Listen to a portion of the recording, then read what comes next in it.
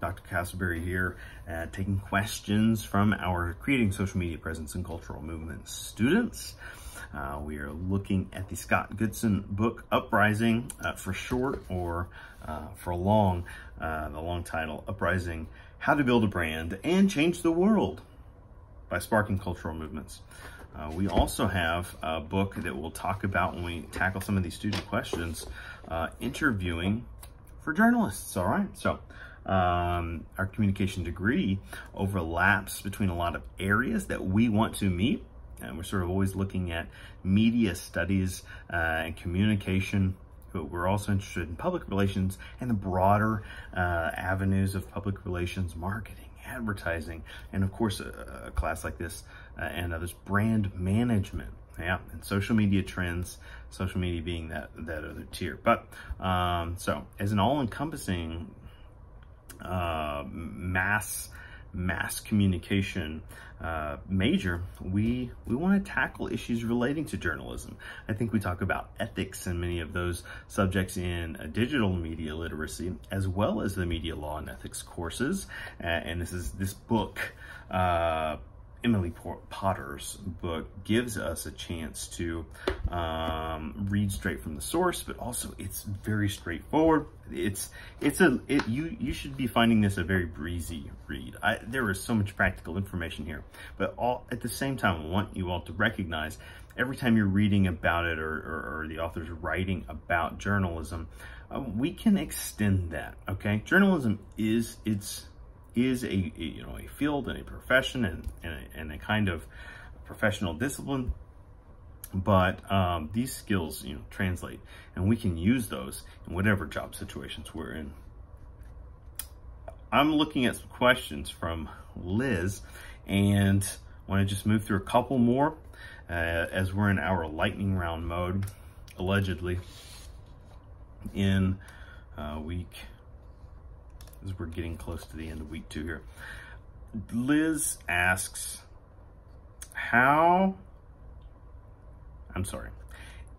looking at the, okay, I'm gonna back up. The Interviewing for Journalists book, let's explore it.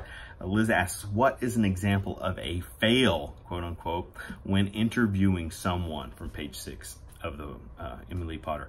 And I would say a closed-ended question. All right, that's a fail on our part, because what we're doing is we're limiting the conversation. We're limiting the opportunity to gain knowledge. We're setting them up for an easy out instead of a potential explanation that could explode in any exciting direction. So a closed-ended question would be one. Another fail might be to insult the interviewee. We can insult people through maybe our tone of voice, through maybe a lack of respect, or maybe pushing them too far, or perhaps, going off script, maybe in a way that's not organic, right? So blindsiding an interviewee if you have some sort of kind of prearranged understanding of the content to be covered in an interview setting. An example might be to pry unnecessarily or disrespectfully with regards to pulling information out of an interviewee. Let's remember, we're not attorneys here. This is not a trial. An interview. An interview is an opportunity to open communications. And I think sometimes mass media entertainment and probably cable news gives us a false impression of what these settings and situations should look like. Because what we're wanting is to open channels of communication. Like, that's what we're doing as communicators. We're trying to open channels of communication so that we can then be gatekeepers and share that communication with others. And often you see these portrayals of dramatic situations where there's a showdown of words, or a kind of gotcha moment, right? I'm going to entrap them, and I'm going to gain a revelation through my interview. And really, the majority of our interviews don't have that context, and we probably have no business trying to be that person without further training. Asking a question out of chapter 2, is it often that interviewers lose their temper during an interview? I would say no, nope, no way, not common in the least bit.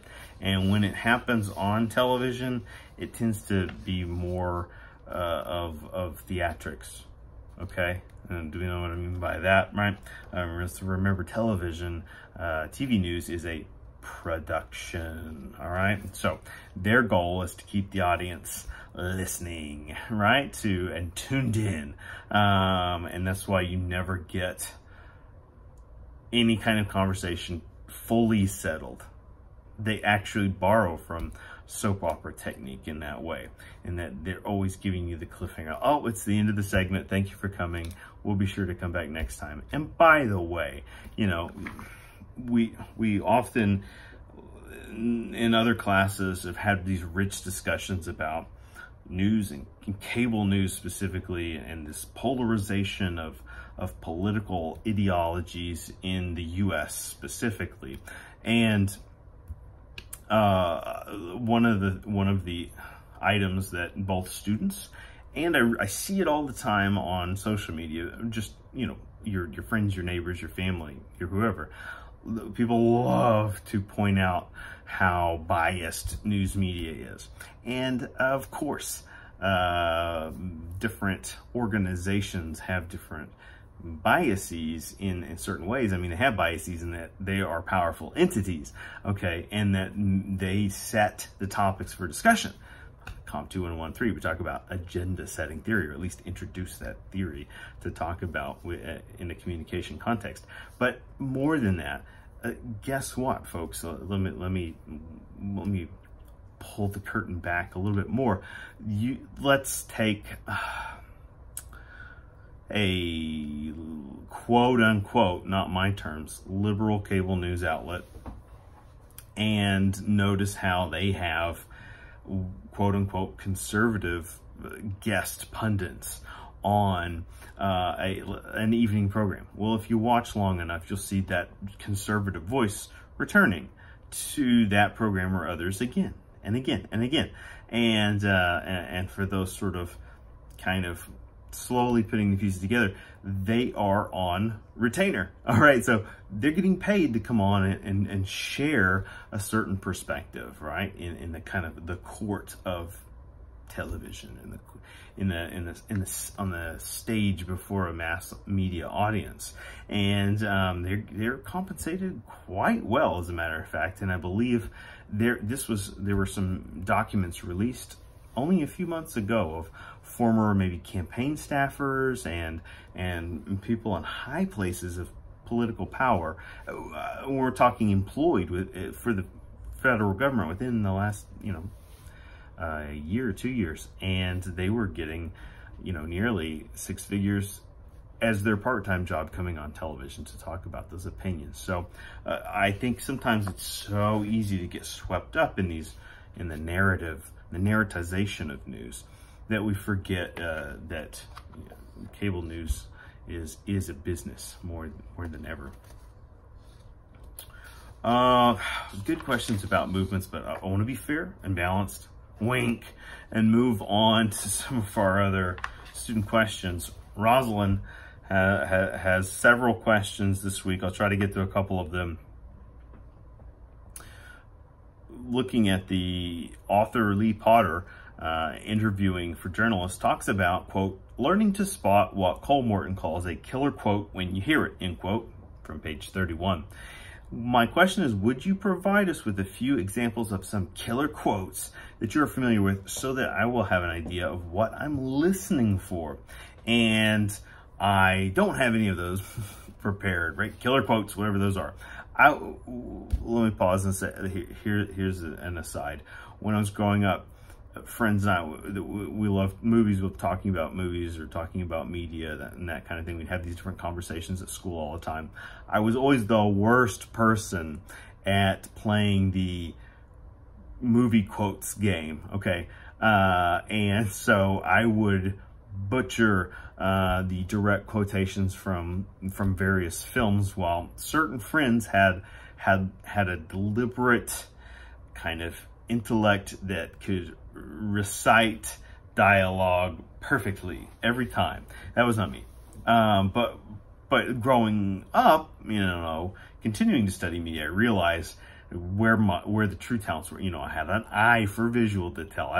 It was easier for me to acquire the sound, the score, right? The tone, the mood, and all these other components, right? Dialogue seemed to be the last thing that I would actually hold on to, and kind of like music lyrics. And I'm saying the same today, so I didn't prepare any of those. But in response to Rosalind, I'd say it all depends, okay? This learning to spot a killer quote when you hear it depends on context and goals. What's the goal? What is the goal of the piece? What is the goal of the interviewee or interviewer?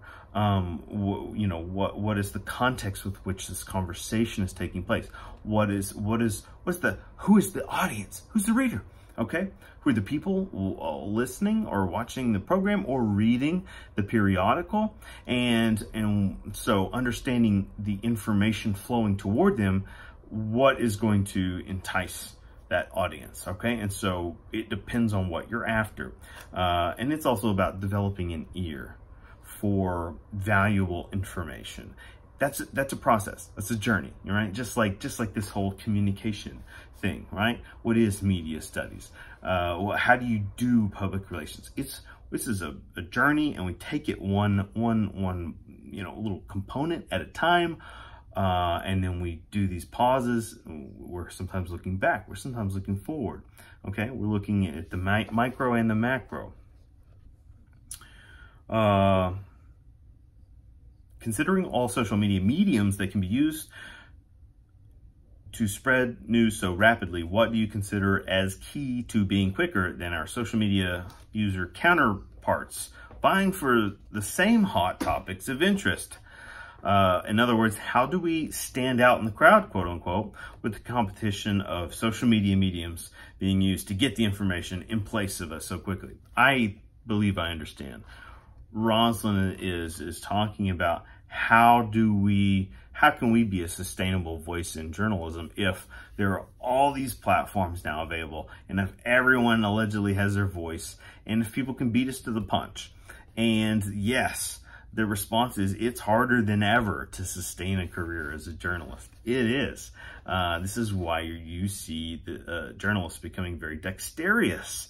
They're becoming jack of all trades. That's the new expected norm, okay? And that is yet another reason, thus a great question, why we point our curriculum and our readings and some of our assignments and our discussion in so many directions. We're wanting you to gain that broader perspective for the directionality that we can use, but also, the opportunities, the options. And that's yet another reason in this course why every week we're bringing in a guest speaker from a different profession and potentially, different types of degrees from places. But we're going to locate the synergy between them, right? That's part of our goal. So you have to be unique. You have to have unique and original ideas, rather. You need to be creative, and you don't have to be, note my words, you don't have to be a creative person to tap into creativity, okay? You can be, there are naturally creative people, just like there are introverts versus extroverts, right? We can hone these skills. And that's why we have assignments to try to teach us to work through that. Also, remember the medium. What medium are we using versus other people? Social media is all about impressions and impression management. A lot of people are putting out there. It doesn't necessarily mean they might have a better story than you. It's all about timing too. Timing is everything. Scholarly work takes a lot longer, but it's about being more accurate than ever. Just like investigative journalism is supposed to take a lot longer, because accuracy is important. And so it could also, good luck and good fortune are other factors as well, okay? And that puts us into the end of segment 2. Whoops, here we go. We will record some additional content and get to more student questions.